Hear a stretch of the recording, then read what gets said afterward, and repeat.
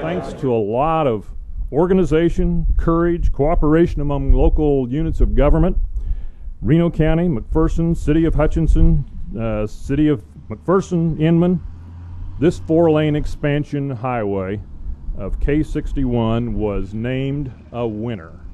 And it is, in short, a winner, a project that gives our part of the state a safe north-south corridor.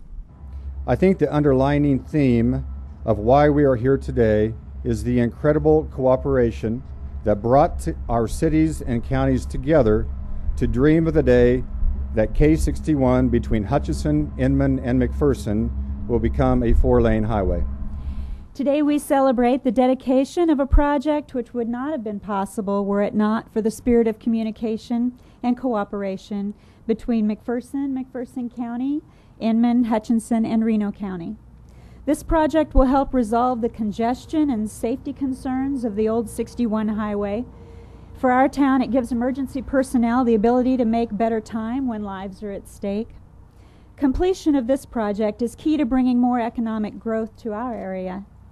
Also, the new highway means commuters will have an easier time getting to their jobs, as well as travelers between destinations, and truckers will probably be happier too. There's always going to be some hiccups, hurdles to cross along the way, and certainly this was no different. You know, we ran into some soil geology problems through the sandhills there, and ultimately between us and the contractor came to some solutions there. We obviously had some friends in the form of prairie dogs out on the southern end here. Our illustrious Bob Cook, our district engineer, to me anyway, became known as Lord of the Prairie Dogs, and forever will be known as that to me. But we solved all those problems with the help of our contractor and the help of our local partners here, and here we are today.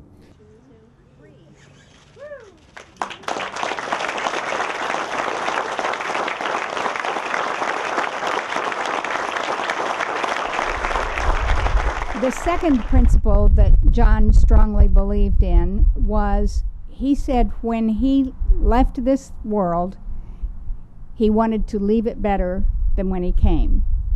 And he was always working toward making something so it would be better for future generations than it was for our generation. He believed in the pay it forward. Someone had done something to help him, and he wanted to do something to help other people.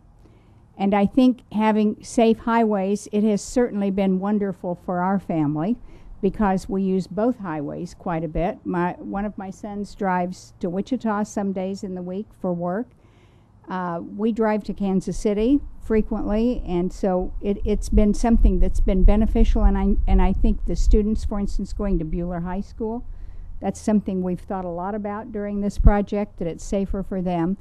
And I think in that way he accomplished what he wanted to accomplish, and that was leaving something better than it was when he came into the world. Thank you all very much.